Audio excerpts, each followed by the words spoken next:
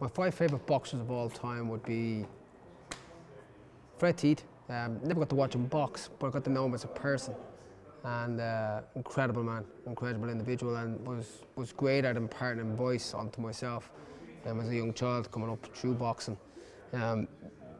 Even encouraged me to go on and get education and all that kind of stuff. And, you know, so he wasn't just about boxing; he was about, I suppose, the whole person and developing that. Steve Collins, you know, what a man. We both trained in the same gym in LA. You know, he had Freddie Roach as a coach, and you know, probably one of the influences to make me go there. Wayne McCullough. Yeah, Wayne, come here. That's all you have to say. Wayne McCullough. I think the guy is just a legend.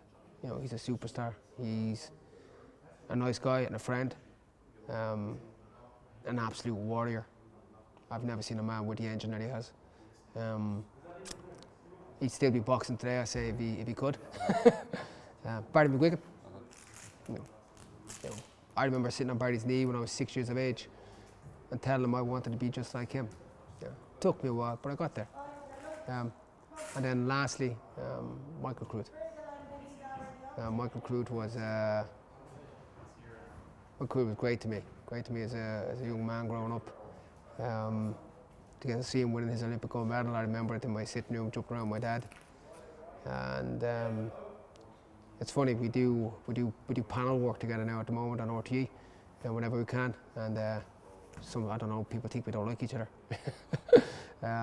Maybe we disagree on a couple of things, but we'd definitely be best friends. Yeah, we'd be good mates. But you know, to be an Olympic gold medalist, you know, to know what that took to become an Olympic gold medalist, you know, it's an incredible achievement by any man or woman. And you know, to see Michael Crude, a man you got to know personally, a man you call a friend, the man who was advising me as a young man to what I should be doing with boxing. Yeah.